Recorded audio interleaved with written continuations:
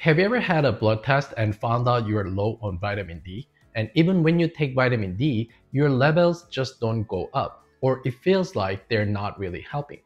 It's actually more common than you might think, and there are just two main reasons for it. Let's get started. Why do humans need sunlight? Because low vitamin D levels aren't just linked to osteoporosis. They are also connected to falls, infection, heart disease, diabetes, depression, dementia, and even cancer risk. But many of you might find that even if you take vitamin D, your blood levels don't really budge.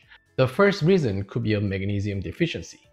If you look at how our bodies make vitamin D, you will understand why. The enzymes that metabolize vitamin D are found in the liver and kidneys. But here's the kicker. These enzymes are magnesium-dependent enzymes. Not only that, but magnesium also controls the function of vitamin D receptors. This means if you're short on magnesium, your body cannot properly absorb vitamin D, leading to problems with metabolism. So, no matter how much sun you get or how much vitamin D you take, your blood levels might not increase. In fact, studies have shown that magnesium supplementation increased low vitamin D levels and normalized high vitamin D levels. Essentially, magnesium helps optimize your body's vitamin D levels. The second reason is due to VDR polymorphism, which refer to variation in the vitamin D receptors. There are four main types of this. Because of these VDR genetic variation, some people see their vitamin D levels shoot up quickly even with a small dose, while others take high dosage and see no changes at all. Of course, having a VDR gene variation doesn't automatically mean health problems, but it can play a significant role in vitamin D's physiological function and development of various diseases. While these VDR polymorphism definitely have a genetic component, epigenetics suggests that things like diet, sun exposure, and lifestyle habit can turn on or turn off the switch of this genetic variation. Vitamin D is undeniably important, right? And nearly 41% of Americans are reported to have deficiency. I was actually quite surprised after my recent blood test because my level came back as insufficient, and it was a bit of a shock. Many of my patients who seems perfectly fine also have insufficient vitamin D or level hovering around 30. So I highly recommend you get yours checked too. To make matters worse, there's also statistically the significant number of people who are vitamin D deficient also lack magnesium. 48% of Americans are magnesium deficient, and some studies even reported up to 60%. In reality, most of my patients don't take magnesium supplementation, and neither do I. First, according to NIH, the RDA for vitamin D is a 600 IU, and the upper limit is 4,000 IU.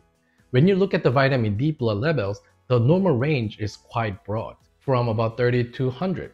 However, it's generally known that taking 600 to 800 IU daily makes it hard to even reach 20. To raise blood level to around 30, it's advised to take about 2000 IU daily to effectively increase the level without worrying about the side effect. Here's a common question I get from my patient. Most vitamin D supplements are 5000 IU or even 10,000 IU, and is it okay to take that much? And this is because I often recommend Core K2 plus D3, which is a 5000 IU. Generally, a dose of 5000 IU is considered fine if your blood level are below 30, and if you have a darker skin or limited sun exposure, if you're obese, if you have osteoporosis or bone disease, and if you're taking it as a secondary treatment for autoimmune disease. When choosing vitamin D, it's best to go for animal-derived vitamin D, as it has a better bioavailability and can raise blood level more effectively. Simply put, buy D3, not D2. Also make sure to take it with the vitamin K too, which helps reduce vitamin D's side effect. And definitely check your magnesium intake. There are many types of magnesium, but glycinate is generally considered the best. You can take 200 to 400 mg once a day.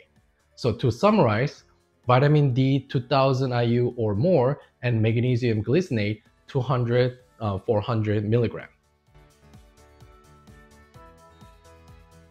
This is definitely not an ad. You can just take the dosage information and formulation and get any brand you like.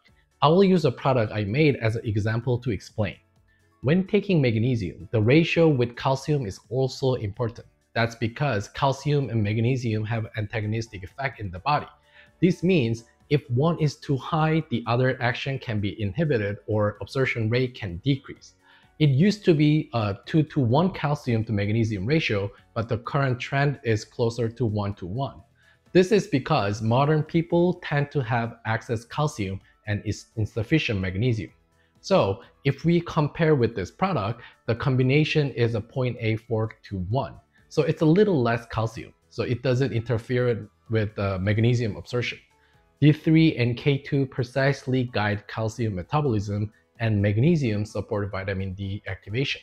So since my level is currently 20, I'll be taking each one pill a day for 3 months. After 3 months, I will get another blood test and share the result with you. If my level comes back to 40 to 60, I might switch to taking it every other day, but I will let you know what I decide in 3 months. If today's video was helpful, please give a like, and remember, health is wealth, so invest in yourself. This is Dr. Sean making health easy for you. See you next time.